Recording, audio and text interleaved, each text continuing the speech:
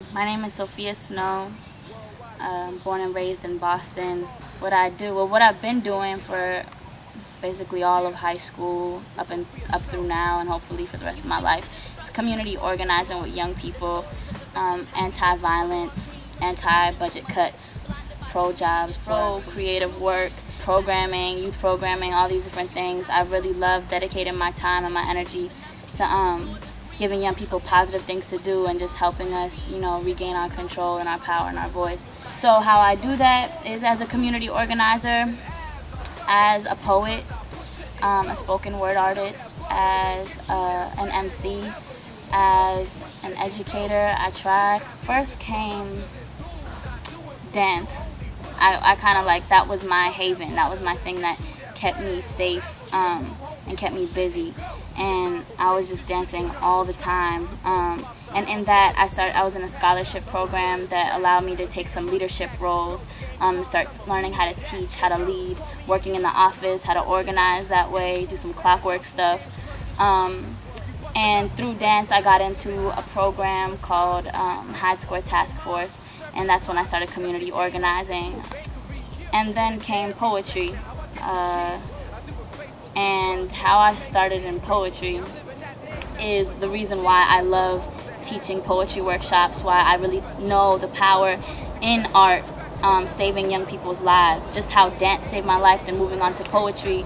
I was in 10th grade, and I wrote my first poem, and I was really angry, and I just had to take a pause from dancing because I had injured myself. And so I was kind of sitting in bed, and I decided, you know what, I'm gonna just write. And I just ranted. I wrote everything I could possibly think of, from Martin Luther King to the community to Rwanda to all these things in one long 7-minute poem. And I didn't even know what spoken word was. I never heard or read or seen spoken word. I just had this really long poem that had a lot of my energy and passion and concerns in it. We were having a Latino night at my school, and I asked, my sister was on the E-board, the executive board, so I asked her if I could perform it. They said, yeah, if you cut it down. But that point didn't come until I had spoken with a teacher of mine, and she was the cool teacher in school. She was young, low-key a DJ, I felt like I could trust her, and I just had this poem that I really didn't know what to do with it. So I asked her one day after class if I could read it to her, and I was so nervous. I remember it's imagine a 7-8 minute poem stretched out, because I'm shaking and mumbling and stumbling over my words and all this stuff. And by the time I was done reading it to her, I expected she was gonna be grading papers. By the time I looked up, she was gonna be oh yeah, good, yeah, great, Sophia. But she was crying, and the fact that I had anything to say that could move someone to tears was a reality check for me. It was I didn't put no value really to what I had besides the fact that I meant it. And here was an older person that I respected, who looked at what I had, who heard me for what I was, for what I had to say, and she was moved, really moved by it. And that's why I always love to tell teachers how you respond to your students is so vital, because if she was grading papers, I probably would have never wrote another poem in my life. I probably would have been yeah, I suck at this. But the fact that she responded to it, she didn't really give much critique or feedback. She just responded. She didn't even need to say anything. That meant so much to me, and that started this quest of me finding my voice in ways that I never really tried to find it before. So, from that point, that's when I told my sister, can I perform at this? And from that point, I got such good feedback and encouragement that I just kept performing with it. And the more I performed, the more different youth organizations asked me to come to their open mics or asked me to lead a writing workshop. I learned how to lead writing workshops by just leading them, because I had no idea. I was still trying to figure out how to write, but all I knew was well, we could sit down, talk about issues, and write about them. That's cool too, So my writing and my performing is very intertwined with my community organizing.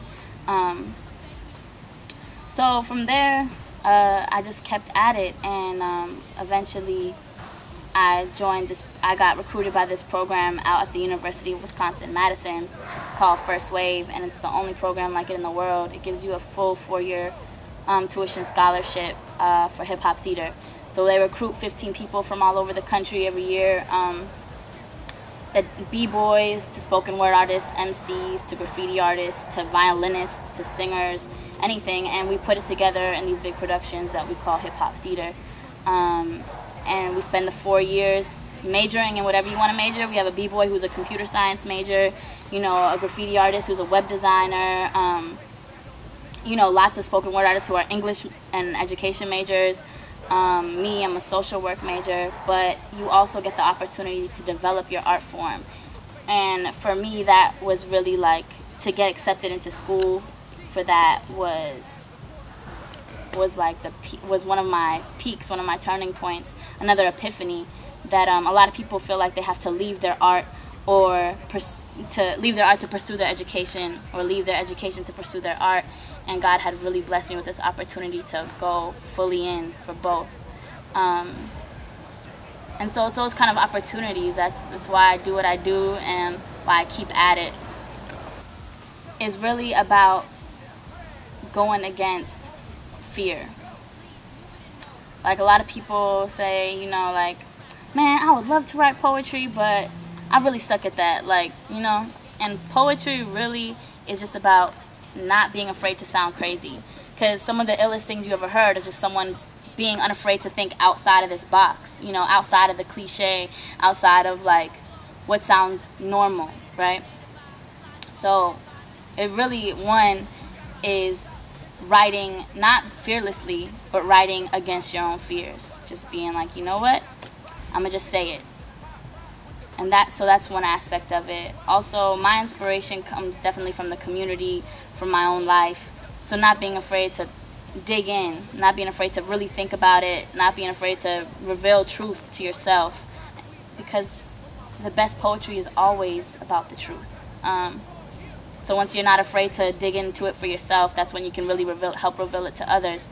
Another thing is dedication. It don't come easy. It's not about just like rolling out of bed and being the best writer there ever was. I mean, for the rest of your life, you might have one good poem every 20 poems, you know, one good essay out of every 20 essays, one good screenplay out of every 20. But it's about working at it. I feel like all of us are blessed from birth with these little seeds. And sometimes these little seeds are, you know, just a curiosity about something, or is a passion for something, or, you know, is an interest or something like that. Something that you want to be pulled into, and really it's just a seed that you were blessed with, and you have to grow it. You have to commit to it. You have to nourish it. You have to work on it, and help that blossom. It doesn't just come easy. I mean, I'm sure somewhere there's that 5-year-old prodigy playing the piano for no reason.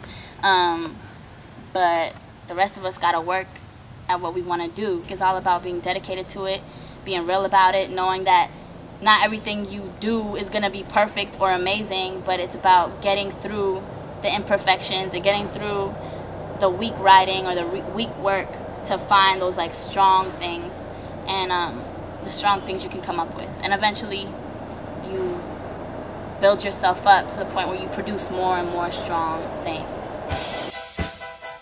Worldwide exclusive, Grand Larceny, OTO, yeah, with Sofia Snow. You figure the destruction is worth the glory. The stories of the riches have you wishing for more cream till you're fiending for money, blinded by the gleam in your jewelry. Do we sit back and let you kill the community so you can have a little self-esteem? It seems your team means enough to you to ignore the screams of babies wishing their moms weren't fiends. If only Malcolm dreamed how y'all would define his by any means.